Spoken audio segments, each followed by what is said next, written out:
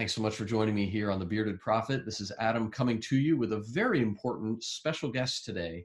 Elisa is going to be joining me, and we're going to be talking about the radical movement, the protest movement. And Elisa was a former 60s radical back in the time of protest, and she has a very interesting story about how she got encountered in that movement, where she's at now. And I bet she has some really strong thoughts and views on what's going on in today's protest and riot movement. So welcome, Elisa, to the program. Thank you, Adam. It's great to have you. And I would love to hear a little bit of your story of kind of where you started off in this radical protest movement in the 60s and where things went with that. Well, I started off in Chicago. I was going to the University of Iowa in the summer of 1968. My girlfriend Sukes and I went to Chicago to work with Project Head Start in Cabrini Green, which was a high-rise there. And we shared the same waitress job so that we would have the same days off.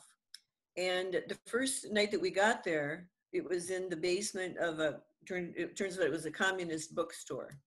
Perfect. And they told us about things that were happening, getting ready for the convention. The Democratic National Convention was in Chicago that year, and there were plans for protests. So we got the information, and after that meeting, we were broken up into smaller groups, probably by neighborhoods. So my friend and I went to this up above a little store, a small group, and I saw this man who was handsome. He had greasy hair, beautiful eyes, and he swore worse than anyone I had ever heard. And it turned out to be my husband. Hey, radicals meeting radicals. I mean, that's right where it's at. I did not recognize him as that right away. Well, I was wearing the waitress uniform, and he thought it was a nurse's uniform, and he thought that I could get him some drugs. So he started hitting on me right away, and I was really flattered. And he invited me to go with him to deliver underground newspapers around Chicago. There weren't any published in the city at that time, but we got some from California. Nice.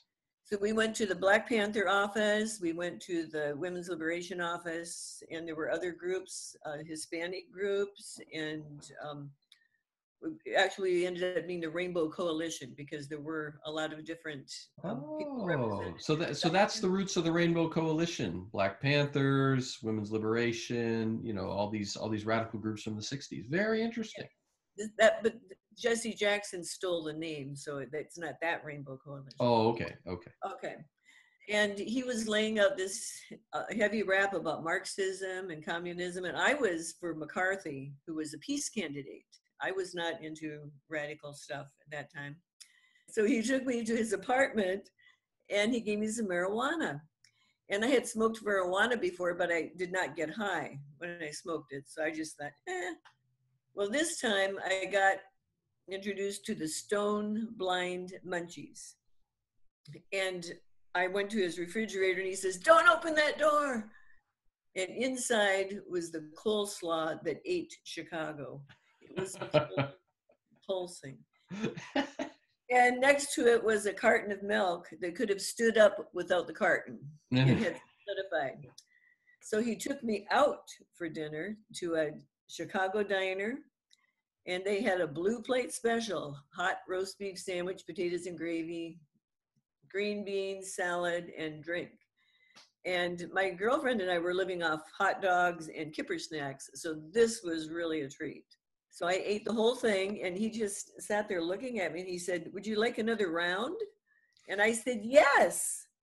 And he bought me another whole dinner, and he just watched me eat it. I ate the whole thing, and I could feel myself falling in love. So we started going to these meetings, and later on in the summer was when the convention was, in August.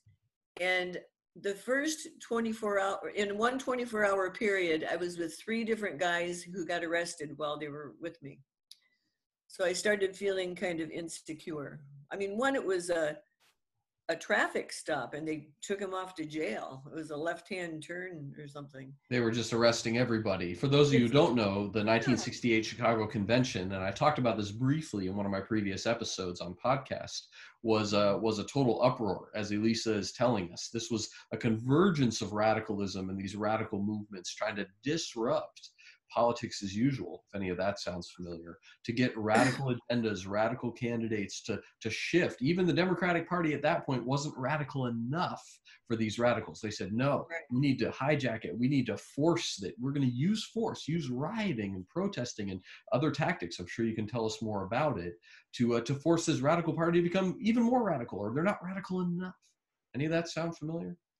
So, like I said, these three guys got arrested, and then I was in Lincoln Park, and there was a rally. I think Bobby Seale was talking from the Black Panthers, and I ran into somebody from the University of Iowa right on the outskirts of the crowd, and he got arrested.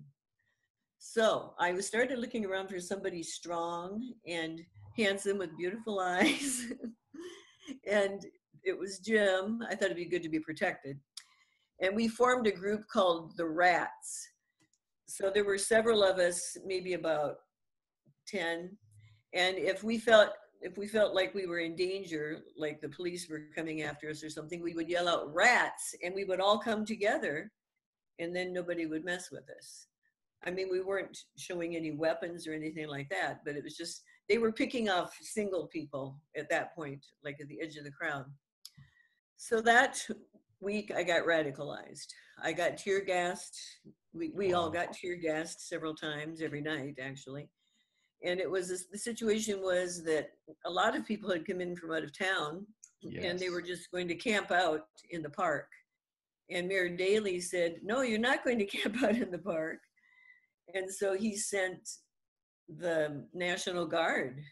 The National Guard came with these Jeeps with barbed wire across the top, and they were pushing us out of the park with tear gas, and they were wearing masks, and they had all these spotlights and everything. And it just made you get more radicalized because you saw so much of what we considered to be injustice. And that we saw some police that were apparently frustrated because they couldn't get to us, and so they just hit whoever was on the sidewalk, and it happened to be in what I considered an elderly couple. I don't know if I would think they were elderly now. And everything was just in a turmoil.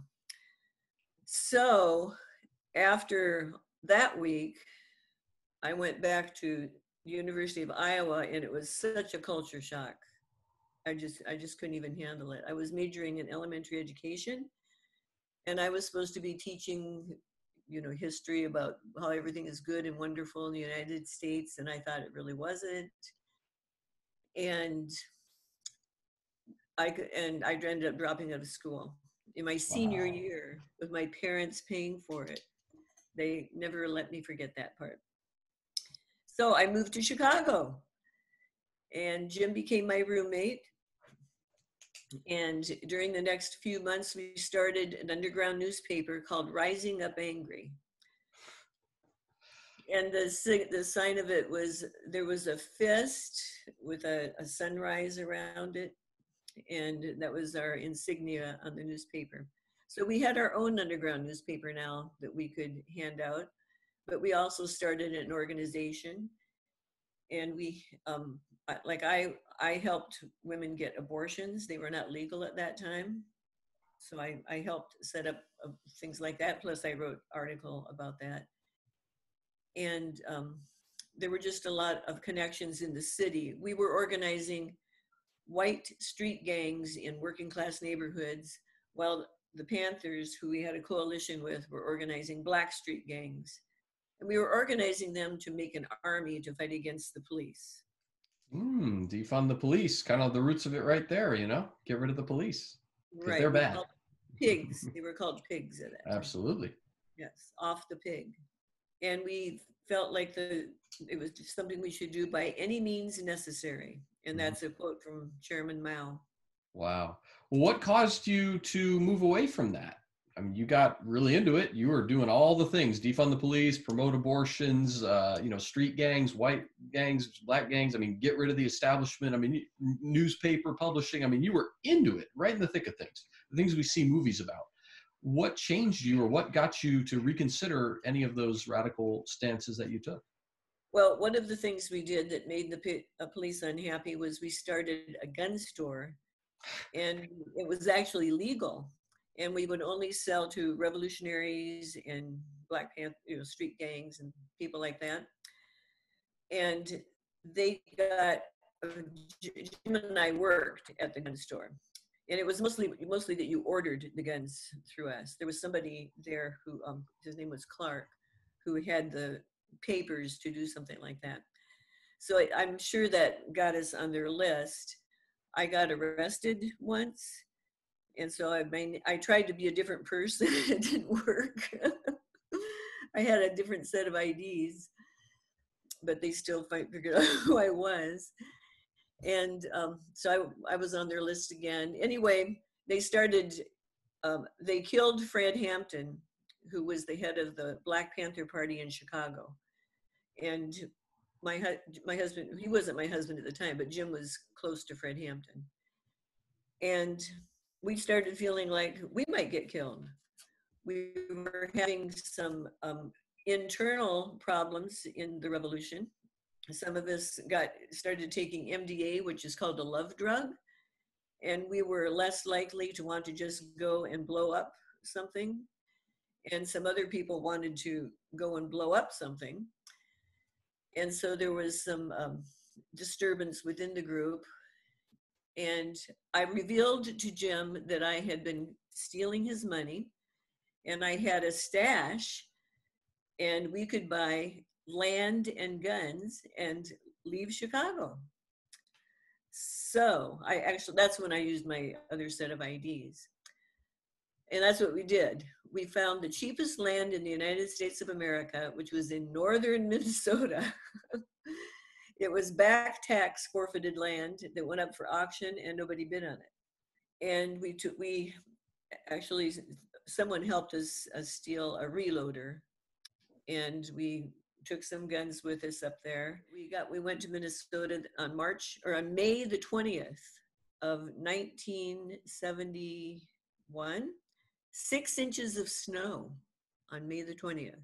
So that was the first shock. The next shock was that as soon as the snow melted, the mosquitoes came out. We were living in a station wagon. We found our land was on a dead-end road, which was good. But one reason it was so cheap is it was not on the road. You had to walk back 40 acres to get to it. 120 acres that we bought. And we had 5 years to pay for it at $10 an acre. I mean, that was even cheap back in those days. So people started coming, wondering why these hippies, as they called us, were on their dead-end road. And there was a family living at the end of the road. They had 5 children, and they were a very wonderful, straight family. And they invited us to church. And we said, nah, we don't have anything to wear to church. So the 4-H girls made me a long skirt in what they thought a hippie would wear. And they invited us to church again. They said it's warm and dry and there's food there. Well, that appealed to us because, like I said, it had snowed. So we went to church with that family. And first of all was the youth group. And there was this man, the only word I could think of was rinky dink. He was a traveling guy who was coming through, and he was telling stories. He was telling about David and Goliath. And I had heard of David and Goliath. I was raised in the Episcopal Church, and we had a lot of the Bible stories and everything. So I knew about David and Goliath. And then at one point, he was talking about Jesus, and he said, okay, everyone bow your heads and close your eyes. So I was checking out, making sure everybody's eyes were closed. And he said, raise your hand if you know if you die today, you would be going to heaven. So I'm checking out who's going to heaven and who's not going to heaven. And the people who took us there, they were going to heaven. So I thought, well, I have to straighten them out because we were more into Buddhism and stuff like that. And downstairs we were talking to, well, then we did have refreshments downstairs. I remember it was egg salad sandwiches. That's very important. And they asked, my husband was talking, or Jim was talking to the guy who was the rinky dink guy. And Jim was talking about how it was good to have, how you should kill people for what's right. And the guy didn't quite know what to say. And so we went home, and we were camping out next to our station wagon. So we thought, well, what should we do about this? So we decided to chant to Buddha and pray to Jesus at the same time, because we figured we'd have it all covered that way. So that's what we did. Well, that week I got pregnant, and that took a change in our lives. Our neighbors, even though it was just May and now the beginning of June, they were saying you have to get ready for winter because it was Welcome to Minnesota. Minnesota. Yes, exactly.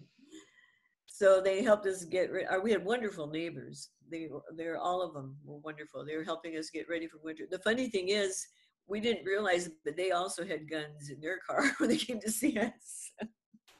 And we had guns in our car when they came to see us. So we got ready for winter by trading something. We traded a tanned deer skin for an old camper trailer that they had removed the windows on. And we fixed that up back in the woods. We pulled it back to where our land was. And we got ready for winter. We had a wood heating stove, and that's basically what we did, is we cooked and heated with wood. Had kerosene lamps. And so 9 months later, along came Hopi Tamarack, and he was our little baby. We planned on having him at home, but neither one of us had ever even seen even a video of somebody giving birth. And we ended up having to go into the hospital. And he was a colicky baby. So when we did bring him home, I was totally nursing him, and he was totally crying. And I'm sure that part of it was from the atmosphere too, because we were still using drugs. And so that babies can pick up on things like that. Plus he was colicking. So it was really driving me crazy, because I had stopped using the like hallucinogens like LSD and MDA and things like that. I was still smoking marijuana. And I think I was going through a kind of withdrawal in that sense too. And so that didn't help my nerves any. And I was crying, and the baby was crying, and Jim would come in from the woods. He was working as a lumberjack, and we were all crying. And I was scared, because I felt like I was going crazy. I felt like I was in this boat going towards the waterfall, and I didn't have any paddles. And I was trying the Eastern religions. I was trying standing on my head and focusing on an acorn turning into an oak tree, and the baby was crying the whole time I was trying to do this. He didn't like it. He didn't like that stuff. He could pick up on that too. So I really cried out. I didn't know if God was real or not. I mean, it didn't really have anything to do with my life, but I remember standing in a field and just calling out to him and saying, help, I don't know what to do. And some local people who were in a group called La Leche League had told me about Jesus. It was a group for nursing mothers. And so I just kind of brushed it off, but they were really nice people.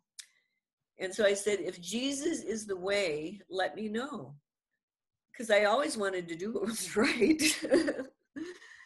Oh, by the way, I forgot to mention that we immediately ran into a couple people who were kind of radically minded that came down where we were camping, and they stole some guns and brought them to us, and we buried them on our land. So we had guns buried on the land. We had planted marijuana, and we had this big 50-gallon barrel that we had made crabapple wine in. So that's how we were preparing for the winter.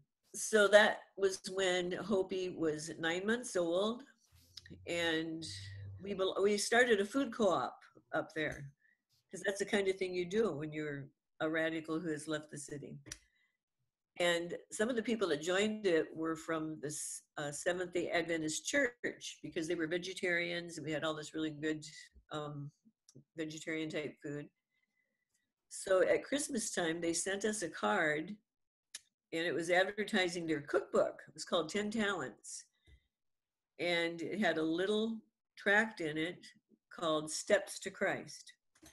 So Jim looked at it, and the first part of the tract talked about the beauty of nature. And we loved living in the woods. I mean, we didn't care if it was 40 below zero or not. It was wonderful. And so that really interested him. And he said, well, you should look at this. Because I had a lot of time to read. I just sat there holding the baby all day long. Because if I put him down, he immediately would just wake up and cry the whole time.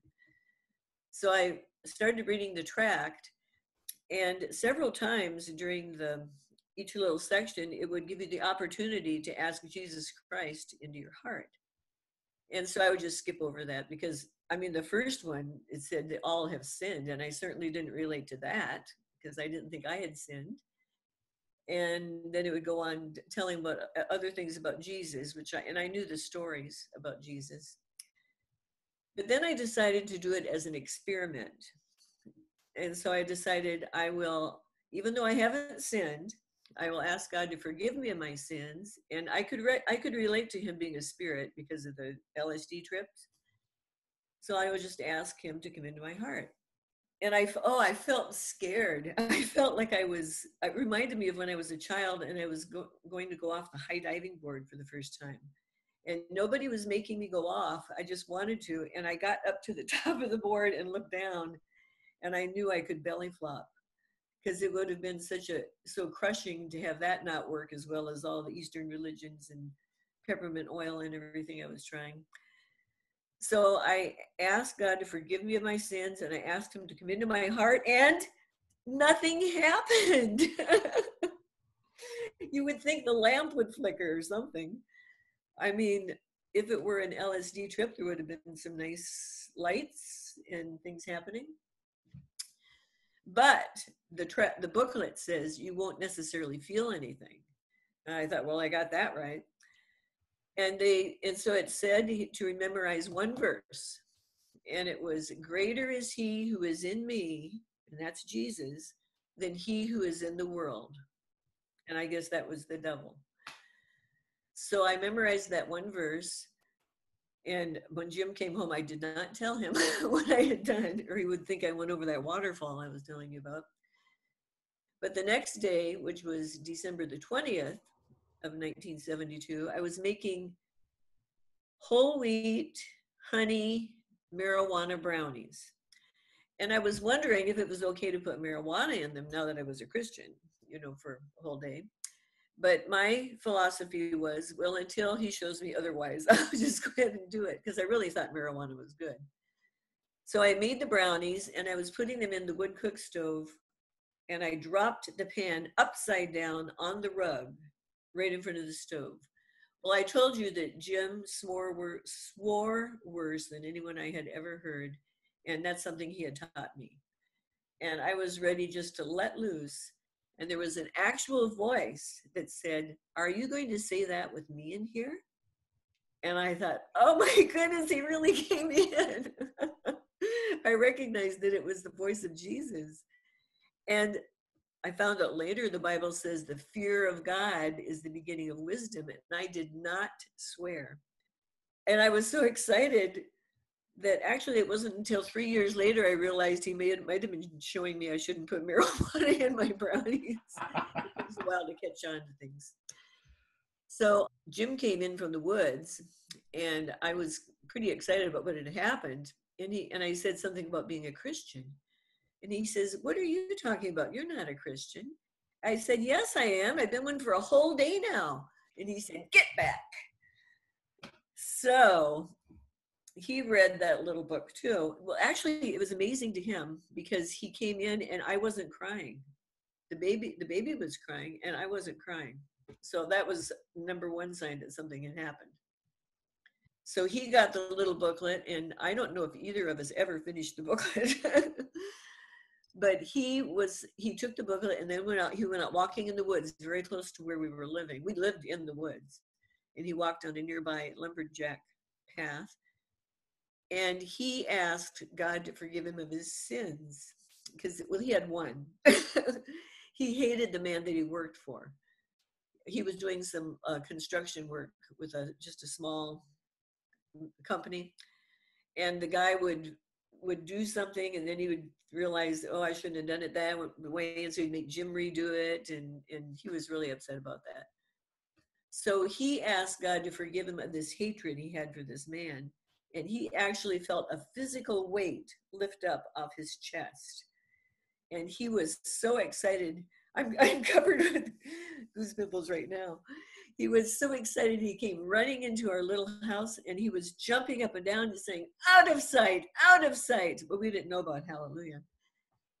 And he said that something had really happened to him. So we were holding hands, and we were jumping up and down and out of sight and far out. And we thought, well, what do we do now? So the people had actually, in that length of time, had moved away from the end of the road. Our car battery was dead, so we couldn't go anyplace. Frozen, actually. So we sat down on the floor, and we had Jesus sit on the rocking chair, because I figured he talked to me on the 19th. He can talk to me on the 21st also. And we asked all these questions about the war in Vietnam, about racism, about Chicago, and just all these really difficult questions. And we waited to hear if he was going to answer, and we didn't hear any voices. And we said, okay, prove to us that you're God. Well, the next day in the mail, and it was pretty amazing that we even got mail because we had changed our names, but we got a letter from my childhood friend since we were 2 years old. Her name is Shirley, and she was in Houston, Texas. And she was a blonde bouffant, just, straight A student. She was the perfect person, really. And she was married, besides that, she was married to a Houston Oiler who they had met in University of Illinois. Well, in that year, she and her husband had both gotten saved. They got saved through something to do with the Billy Graham crusade. I think maybe it was somebody who had been to one or something. And so she was telling us about that in her letter, and she answered every question we asked the chair. And we said, Whoa. Far out. Whoa. Woo! So that was the beginning of the change in our lives. We were so excited about it. Well, we still are. I still am. Jim's up in heaven, but I'm still excited. He's excited too. And so we told all our neighbors, we told anybody, we'd stop people on the street. I had what I called a laundromat ministry, because it's so boring sitting in a laundromat watching the clothes go around. I would just share my testimony with all these people, and people got saved right in the laundromat. That is wonderful. It sounds like you went from radical for the world to radical for Christ. Yes. Mm-hmm. And how has this affected your view of justice and even today's social justice crusades and warriors protests? How has it affected your view of justice and what's going on today? Well, it's funny that you would mention justice, because Jim became a lawyer. And it happened when Roe versus Wade was passed, because we almost had whiplash when we got saved, because everything we had ever learned was wrong, and including abortion. Abortion was legalized at that time through Roe versus Wade. And when we heard about it on our battery operated radio, Jim says, I need to go to law school. He said, this thing is going to be settled in the courts. And that was so out of our realm of how could we ever do this, that anyway, that's a whole other story. We did go to law school. And it's also interesting because in the end of his life, he had dementia. and the one story that he kept on telling was about Fred Hampton of the Chicago Black Panthers and how he was murdered by the police. And Jim was one of the people who got the evidence. And I think because he was also thinking along that line, he chose to become a public defender in Virginia. And he saw the injustice in that situation. He says, if I have a client who is black, he's going to get a worse sentence than if I have a client with the same record who did the same crime who Yes. is white. And he said, and that includes coming from the black judges. He Mm-hmm. said they were even harder on them. It was almost like they didn't want, for black people to have a bad name out on the streets or something. You couldn't really understand why that was. So when I heard about, with not knowing anything about the group, but recently about Black Lives Matter, and that there was going to be a rally on a Monday downtown in Richmond, I planned on going to it. And I was trying to find somebody to go with me because I didn't think that, I don't like to go places by myself. And my son, who I'm living with right now, actually said he would go with me. Well, on Thursday, before that Monday, people showed up downtown and they started rioting. They did smashing of windows and looting and setting fires and things like that. So at that time, we did not go down on Monday for that reason. So since that time, I have been investigating what Black Lives Matter stands for. And while I definitely agree with the words Black Lives Matter, um, I also believe that some of the people I was part of the organization with in Chicago are involved in these Mm-hmm. situations. Still, I mean, they have been continuing to be revolutionary all these years. Some of them worked in the education department, and some of them worked in Chicago. Some of them worked in developing the curriculum in the schools. Some of them have children, and their children are teaching in the schools and traveling around the globe, connecting with other people like that. Right, because you were right in the heart of it. I mean, these are real people that we sometimes read about in history books or watch movies, and you were right in with this same crowd: Black Panthers and The Weathermen, pro-abortion and radical, and shake up society, get rid of the police. And yeah, in some ways, the chickens have come home to roost, as they say. I mean, there was seeds birthed in the '60s that radicalism and hippies and revolution and drugs and free love, and now 50 years later things are those seeds are coming to fruition, or their children are here and they're active now. right. And one thing that struck me, Elisa, when you were sharing was just how much violence was involved. I mean, this really wasn't about peace and love. I mean, we idealized the '60s, yo, peace, man. But it was actually, you were selling guns, you were accumulating weapons. I mean, this was not just, and there was riots. And we're seeing that today. How could a movement supposedly based on peace and love and justice, who wouldn't want that? Why was it so violent, and why is it violent today? Well, there were a couple of different groups. Some of them were we did not call ourselves hippies. Okay. We called ourselves revolutionaries. Revolutionaries. And there were people in Chicago who were more into the drugs and the free love, that type of thing. And they were not, but they were for peace. And we were different factions. So some of us were into the guns from the very beginning, but some of them were not. Some of them were for peace. Mm-hmm. So our insignia was the power to the people, and theirs was peace. Okay. So you were on the more violent side even. Yes. What do you take away when you see violent protests today in names of Black Lives Matter, or BLM, as I prefer to call it? Because like you, I agree with the slogan, Black Lives Matter, absolutely. But I don't agree with the political movement, BLM, this radical organization. So what do you take when you see people getting violent in the name of BLM or Antifa and, rioting, violence, trying to force change? What's your reaction to that? I'm thinking that some of them are paid to do that? Yes, yes. I made a previous episode about that. There are paid organizers, paid protesters. They're bussed in, they're brought in, and their one and only goal is to create And chaos and havoc. so you can't, there isn't anything that you could say or do that would make them happy because That's right. they're paid to do something that they're going to do. That's right. 100% right. And I think that people who are, I mean, I know some people who are idealistic that went down there to the marches here in Richmond, and they did not intend to riot. In fact, Right. I think they kind of went off to the side when it happened, but some Sure. other people joined in Sure. on the rioting.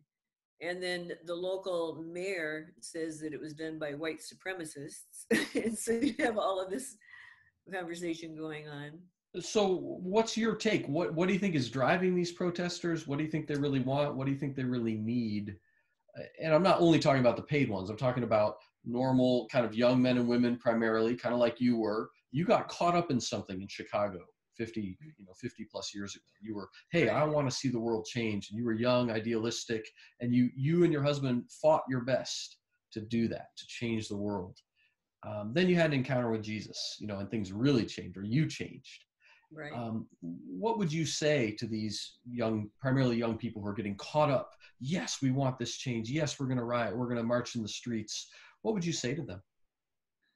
Well, I'm thinking just like the way they're thinking, I didn't believe what I was hearing when people would say that communism was not good, that Cuba was not good with Castro, that Mao Zedong was not good. He was killing a lot of people. I didn't believe it because I felt like they had lied to me about some of the other things.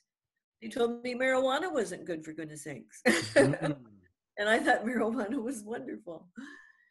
So I think maybe the same thing is happening to them, that when people are telling them that communism in Venezuela and China, has, maybe they're not believing what people are saying. Now, since that time, I have come to personally know people who were from China, who are natives from China, who have Mhm. moved here and who experienced their family being murdered, through Mao Zedong's regime, and people just because they wore glasses, they were Yeah. considered intellectuals and therefore a threat, and so Mhm. on. And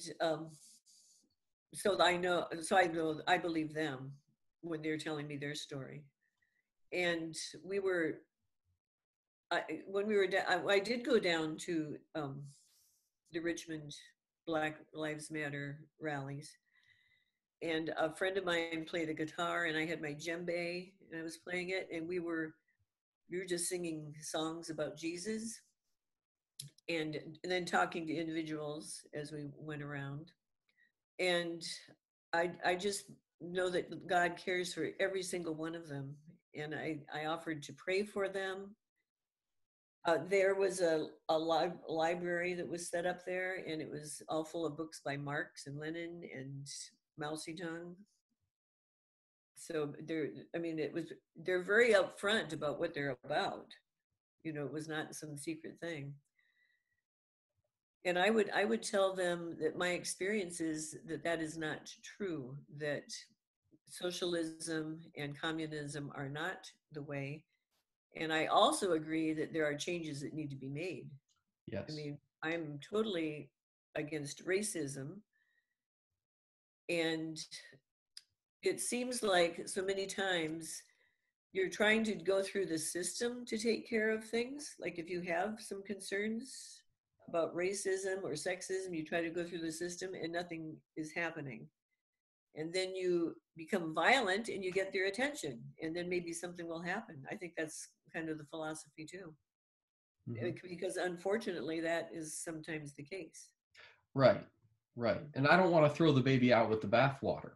I'm grateful in a way that BLM and some of these issues have risen to the surface. Mhm. I love in your testimony that your husband became a lawyer, a public defender, and he said, I know that Black clients are often, almost always treated, less unfair or less fair, or they get harder sentences. So I'm going to work extra hard for them. I want to be an advocate. Your husband was a white man, and he got in touch with Jesus, and he said, I'm going to labor for justice in partnership with Jesus, not by taking up guns or arms, but through prayer and through action.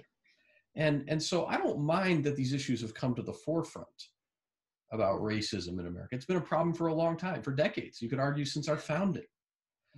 But what I take issue with is some of these radical attempts by force to change it overnight, and to change it in a way that's man glorifying, that's human glorifying, that's forceful, and that is not involved in the mercy and grace of God, who loves everyone, whether they're sinners. Right. We're all sinners. And so I look at, we have a need to get redeemed, to get in touch with God, who is the way, the truth, and the life, and then to begin to convert the planet toward his kingdom coming. And that's one other thing I say is, you brought it up, you want to see change, you're young, you're frustrated, and you try the normal ways and it's not working. So you go, you know what, fed up with this, let's take up arms, let's march in the streets, let's force change, because we want it, and we want it now. I mean, that's our generation, isn't it? And it was true even then. Yeah. When you truly get in touch with Jesus and you read the Bible, you read the Word of God, he tells you his plan to bring change. You got to read this book, folks, from Genesis to Revelation. You got to read it. It'll tell you Jesus is coming back. He came the first time about 2,000 years ago, and he's coming back very soon to bring forth justice. At that point, when he comes, it won't delay. There will be justice on earth as it is in heaven, and justice for all, Black, white, and otherwise. And so in the waiting period, in the tension now, we get to pray, we get to seek his will, and we get to work for justice in constructive ways. But if we're demanding to have it all and have it now, we can end up in a dangerous pit. Again, I'm not saying we don't stop praying for it now. We don't stop believing to have as much of it as possible now, but the fullness comes when he comes. When the king comes to rule his kingdom, it'll look like heaven on earth. But until then, we're in a very much a divided state, and some are choosing light, some are choosing darkness. Some are choosing, oh, I want my kingdom now, but the king's not here yet in fullness. And he says, you can have pieces of it now. That's why we see healings now. That's why we see miracles now. But when he comes in fullness, everything will be put right. All injustice will be ended. And that's where I have to place my hope, not in my ability as a mere human being to make it happen in my own strength, because we fail. And the things that look so good, I love that you said this, communism and Marxism, socialism, it looks so good, it sounds so good, it's so perfect on paper, but no one's been able to live it out. Right. The people run from those regimes. They spend their life trying to get out, or they spend their life in prison. People escape communism and socialism every day, and they want to come to this country. And it's very interesting to me that so many people in this country are being seduced into going for communism and socialism, the very things this country stands against at its founding, which is also why I think so many of these radicals want to get rid of history, edit it out, call it just the white man and oppressors and European, get rid of the monuments, get rid of history, because once you wipe that away, you can put in a new story. And oh no, America is going to be just like everyone else, and communists and China and all these things. And that's, I don't believe that's true. Right. I believe that they want to, there are idealistic people who want things to get better, but there are other people who want to destroy our society. Yes. To destroy it. They're the ones paying them. Yes. I wanted to ask you about that. How are you paying the bills during your years as a radical? Or did you see funding coming in from other sources? What do you know about that? No, we all worked.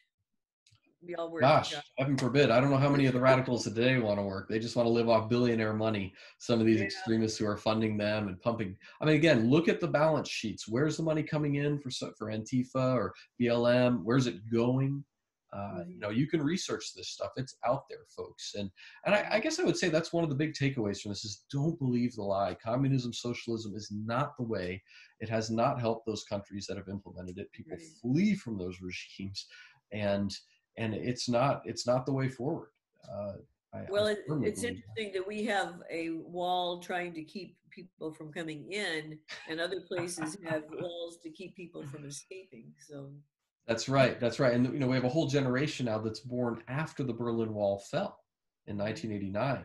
But there was this epic wall dividing the city of Berlin between the free half and the communist half.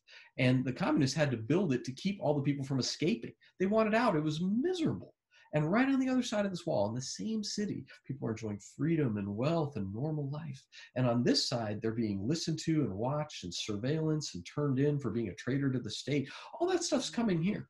Trust me, these people want absolute control, and they'll do absolutely anything to get it. But our only hope is to truly get in touch with the eternal creator God who will come to judge the heaven and the earth. He will set you free on the inside first, and he will instruct you how to bring justice to society. And yes, some of these movements have risen up as a corrective to the church. The church, the followers of Jesus, have not been as vocal and as stringent and as ardent as we need to be in seeking true justice. But we're getting there. And some of this is to wake us up. Some of this say, hey, if you don't talk about these issues like race and injustice, the world will. And they're going to do it the world's way, communism and socialism, which is forced change. And God says, look, I want willing lovers. I want people that really love me and want to change, that will repent of their sins like you talked about, that will admit, God, I need a savior. I can't do it myself. That's the beauty of real Christianity. Amen. Elise, would you say anything to people that are watching? Like they see the news, they see the protests, maybe they're a little afraid, they don't know how to interpret it. Maybe they think the whole world's just going that way. Is there hope for this country? Is there a filter people need to put on themselves when they watch the news? Are they being told the whole story? Well, one thing I do is I don't watch the news. That's part of my filter. I Amen. just maybe see a headline or see a headline on CBN News, and I really just have to keep on crying out to the Lord. Yes. I have to I play Christian music. That's joyful, and I praise the Lord. I trust in Him, and I don't feed too much on end time prophecies that are negative, things like Mm, that. Not that I'm trying to be unrealistic, but I just trust in the Lord each day, and yes. Yes. for peace and tranquility. Yes. Well, many of you have heard that prayer. Our Father who art in heaven, hallowed be your name. Your kingdom come, your will be done on earth as it is in heaven. And then it says what you just said, give us this day our daily bread and forgive us our debts or trespasses as we forgive those who have trespassed against us. Basically, forgive us our sins as we have forgiven others. That's true justice. Don't let us fall or lead us not into temptation or trial, but deliver us from evil and from the evil one. For thine is the kingdom, the power, and the glory, forever and ever. Amen. Amen. Guys, there is salvation in that prayer. You're asking for forgiveness of your sins, and you're saying, I also need to forgive others. There's so much rage in our culture. There's so much rage at injustice. How about forgiving and crying out for mercy on them? Not condoning what people have done, but it's been well proven that you tend to become like those you are most angry at or angry about. Have you heard this as well, Elisa? Wow. Like people grow up, maybe they had an abusive father or an angry mother, and they're like, I'm never going to be like my dad. He's awful. I hate him. It's been proven that the people who say that end up becoming most like their father or their mother, the person that they hate. And so the anger of man does not produce the righteousness of God. That's James 1:20. Talk about that all the time. So if you can be upset, you can have an element of rage at injustice. I don't like it either. But what do I do with that? If I rise up in that same spirit, I'm just as guilty as the people that I'm accusing. But if I take that anger to God and I cry out for justice, I confess my own sins, I confess my own shortcomings, and then I ask Him to deal with, and I forgive those people. I ask Him to deal with their shortcomings, their problems, their sins. I can have much more hope that God, who knows everyone, made everyone, and sustains the breath in each of our lungs, and is able to talk to you just like He talked to Elisa, and He talks to me. God will bring forth justice. He has promised it in His word. But unless you're partnered with the God of justice, you're doing it on your own strength, and you're going to fall. Elisa, would you say a prayer for us, and maybe for anyone who's watching, or if you are watching and you share this with someone who you know is kind of caught up in that social justice movement and is trying to force change or getting riot and rage and all that, would you say a prayer for anyone watching who wants to connect with Jesus like you did, who wants to know the real man of justice? Would you say a prayer for folks in that way, please? Yes. Heavenly Father, in the name of Jesus, I thank you for these people who are listening, whose hearts, Lord God, are for the poor, who are for the downtrodden, who are against racism, Lord God, who have noble pursuits. Lord, I just pray that you will guide them and direct them in decisions that they make. I pray that you will reveal yourself to them. You are the God of truth, and you are the way, the truth, and the life. And I pray that you will just bring a change about in our nation that will be glorifying you and will be actually, you're the only answer. It'll be the answer to the Yes. situation. Yes. I ask this all in the name of Jesus. Amen. Amen. Amen. And I just want to say this isn't about Trump. While I do believe he's God's man for the hour, ultimately he can't solve all the issues. I do Right, believe he'll be reelected. But even if he gets in, like I've said, there will be a level of chaos and disruption that continues. And he is not the solution. Jesus is the solution. And so, right. yes, God raises up certain leaders and governors and politicians to do his will and his purposes. And even if Trump gets in, sure, I may be happy about that for certain reasons, and whatnot, like the abortion issue or whatnot. But please, that is not going to solve all of our problems. So even if you're in that camp, I want to give you a word of caution. There's no salvation until we have Jesus, and it starts in here and then spreads into the earth and into society. So Amen. thank you Um, so much. Oh, go ahead. I would just like to add to those people what I did when I stood out in that field. I said, God, if Jesus is the way, and if you're real, let me know. And if you do that with an open heart, I believe God will let you know, and you'll recognize. Amen. Amen. Amen. And that was true for you and Everyone. for your husband, right? He said the same thing, basically. Yeah, it's Yeah. true. Yeah, we serve a big God. He is big. And that's also why I don't watch much of the news, kind of like you. I don't want to look at what is seen. It says, for the things that are unseen are greater. And it Yes. says one day, right now we have to have faith. We can't see Jesus physically. Although, some people may resemble him a little. That's just a bad joke. I like to say I'm like movie star Jesus, blonde Jesus. No, he wasn't blonde.